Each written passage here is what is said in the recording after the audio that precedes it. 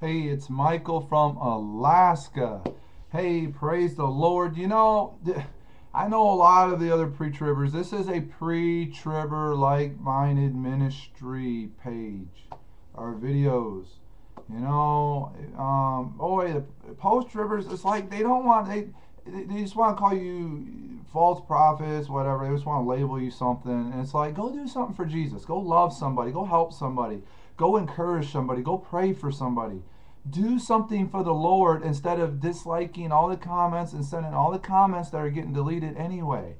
It's just so funny that no matter how many times Jesus talks about escaping in the Word, be kind of where you escape all these things, Revelation 3:10, all these other scriptures, they want to find a million, try to twist a million scriptures to say that are stuck here for the tribulation and children are going to be tortured.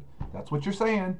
Children will be tortured because they're trying to say we're all going to be stuck in the mess, and so they're going to beat our kids and beat them and beat the crap out of them. We're going to watch millions of people die while we're in concentration camps, and millions of people are going to die, and kids are going to be tortured, because we don't escape is what they're saying.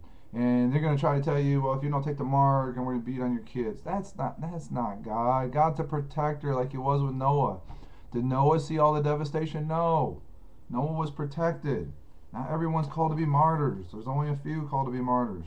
Now those who are left behind are just flat out foolish and will have to give their life for Christ to make it home. Thank God there's a second chance. In Noah's day, there wasn't a second chance. But anyway, I had to vent for a minute because I'll probably get another dislike on this video from the same mosquito that keeps wanting to try to sting people instead of doing something for Jesus. It's like, just come on. I love you. I'm just picking on you by saying mosquito, but I love everybody. But anyway, now that I've vented for a minute, because you know how post-tribbers are, they just like to keep, messing with us. But anyway, we know from the word we escape. I wanted to read. I had a watcher who sent me a video to check out about this word that was given a while back about prepare for departure. Another watcher got that same word, as pre-tribbers, got the same word, prepare for departure. And there is a scripture in 2 Timothy, I believe it's, let me give you the scripture here, 2 Timothy 4:6-8 that I really like. It says, for I am now ready to be offered, and the time of my departure is at hand. I have fought a good fight. I have finished my course. I have kept the faith. Henceforth there is laid up for me a crown of righteousness, which the Lord, the righteous judge, shall give me at that day, and not to me only, but unto all them also that love is appearing. And I love that part. He said, the time of my departure is at hand. And then the video he sent a video and about that a couple. Well, I know about this lady hearing that the departure is at hand, and then another watcher just heard the same message. Another watcher's recently hearing shofar blast. All these different things are going on, and what's interesting was the video length was 7 minutes 31 seconds. And we said, why is that? I've said it a million times. It's my son's birthday. Zechariah. Zechariah means the Lord remembers His promises. He remembers His covenant. John 14:3. Go to Exodus 19:4 and then go back to John 14:3. I will come again and receive you again unto myself, that where I am you may be also. We pray, count it worthy, escape all these things. Oop, we escape. And man, so anyway, praise God. The Lord is just speaking, He's showing us that He's remembering His covenant, and He's coming like lightning. I mean, the Lord's going to shock the post-tribbers when this thing goes down, because the post-tribbers are swearing up and down with their life that there's going to be no rapture. But when the catching away does happen, because they're saying, oh, we're going to lose faith in Jesus Christ if the rapture doesn't happen. We're going to turn our back on God. Look, we're here, you know what? Our faith is solid for the Lord Jesus Christ. It's not about, He tells you to be faithful now because He's coming like a thief in the night. We're not going to quit loving Jesus. We're already dealing with persecution of the post-tribbers and the wolves and the Pharisees. We're dealing with persecution of the hatred of the world, and we still haven't turned our back on them. Look, you fall in love with Jesus, you're in love with Jesus forever if you truly love Him. Man, you don't fall out of love with Him. He's our strength and rock. And it's a lie from the devil that our kids are going to be tortured in concentration camps, because that's what post-tribbers are saying. We're all going to be tortured and beaten and killed and suffer greatly for Christ. No, that's only the ones left behind. And it won't be the children, because all children on age of accountability will be taken out. Now, praise God. I just had to share that. The video 731. He remembers this cover, remembers promise. And you go look at Exodus 19:4 and John 14:3. They relate together so well. But anyway, you guys, I wanted to play something for you really quick. It's a preview. You might have heard it by Sunday Morning Rapture. Now, we know that half the church or less might go because 5 taken, 5 left. But listen to this. I know you guys might have heard it already. Sunday Morning Rapture preview. You may be at church. You may be at work. That's pretty cool. You may be asleep. God grant that you will be ready when He makes His personal appearance. Catches us away. Praise My God, what if His appearance occurs on a Sunday morning? Hallelujah. What if we're caught up on that Sunday morning, coming to Lord? Hallelujah. Praise God. If Jehovah came back right now, would you make it? Hell is a real place, and I don't want you to go there. We've been reporting on the bizarre phenomenon that seems to be taking place not just in this country, but all over the world. Getting angry at God isn't going to solve anything. Don't butt dad me, young lady. I done said you can see that boy when we get to church. This is not the way it's supposed to be. It's over. We've all been left behind. It's going to be shock and horror. It's going to be joyful for those who are raptured, but it's going to be sad for those who are left behind. Shock and horror for those left behind. Now there's this person that's talking right now was in a church that Not today, okay? like a bunch of people got left behind in the church. You know, in the church building. But anyway, that was a preview of the Sunday Morning Rapture. It was done in November 2011. You guys, you know what? They got the alien deception all set up. It's all right there. You know, just keep your hearts, love all, forgive all, live for Jesus. You know, don't get your hearts cold like a lot of post-tribbers are. They just like love people.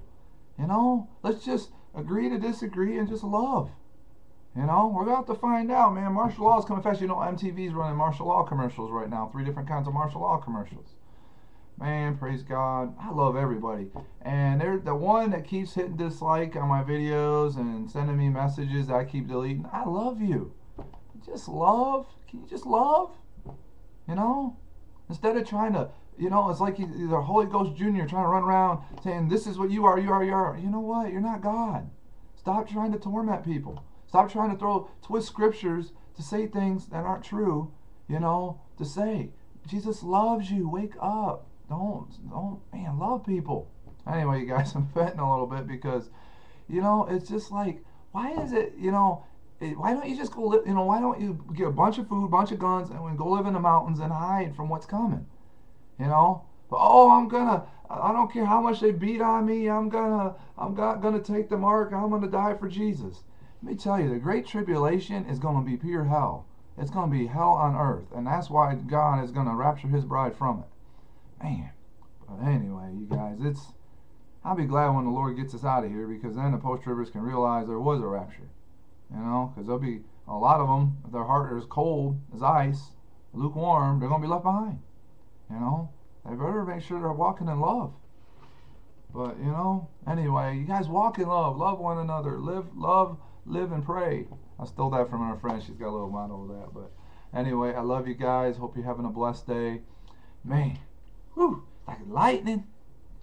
But boom, the superhero, Jesus Christ. Hallelujah. Praise His holy name. Hallelujah. That's why He wants us faithful right now, you guys. He said, because you've been faithful to persevere, I will keep you from the hour of trial to come upon the whole world. The faithfulness now, that's why He's coming for a bride that's ready. Matthew 25:10. Because we are ready, the door will shut and we will escape all these things. Hallelujah. That's the words of Jesus, y'all. Matthew 25, there's talking about the coming as the days of Noah. Those are the words of Jesus. Why do people try to argue with the words of Jesus? One taken, one left. Matthew 25:10, the door will be shut. You know, I mean, they're arguing with those words of Jesus, you know.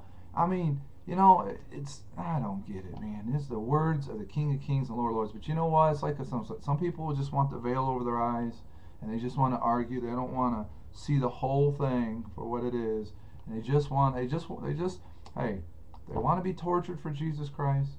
It's, you know, they get left behind, they're gonna get their opportunity. So, because they're gonna have to die and have their head cut off for Jesus. Sorry, you guys, I'm just venting a little bit, but man, I just like, come on, just start loving people. Everybody, love, love, love, love, joy, and forgiveness. You know, love one another. Man, you know, sit there, people. You know how many times they're just trying to call us false prophets or saying this or preaching this and that, and it's like, come on, y'all, just love one another. See, Jesus said you know them by their love for one another. You'll know my disciples, they'll know my voice, you know, and they'll have love one for another. Instead of trying to, you know, it's like, why are you trying to convert Christians instead of just going to help people in the world get to know Jesus? Stop trying to convert Christians. Agree to disagree and move on and do something for Jesus. Love y'all. Have a blessed day. Hallelujah. Our mission is to touch this world, to be fishers of men, and to encourage and to love. And man, so many people just keep tearing down, so-called Christians, tearing one another down, tearing one another down. Lift up and build up the body of Christ. Love people. It's okay for post-tribbers and pre-tribbers to disagree. I'm not trying to convert post-tribbers. You know, I'm not. You know, I'll let them think what they want. They got a free will to think what they want. But I look in the scriptures. You know, open-mindedly, the whole thing. We escape. But let's agree to disagree and love one another. So anyway, you guys, I'll probably watch, you guys. If you check my videos, you'll see a dislike there probably, because they'll probably be fuming, or he or she get fuming. But you know what? We love them. We love everybody. Hope you're having a blessed day. The King is coming quickly, like a lightning. Thank you for hanging out in this video. Love you guys. God bless.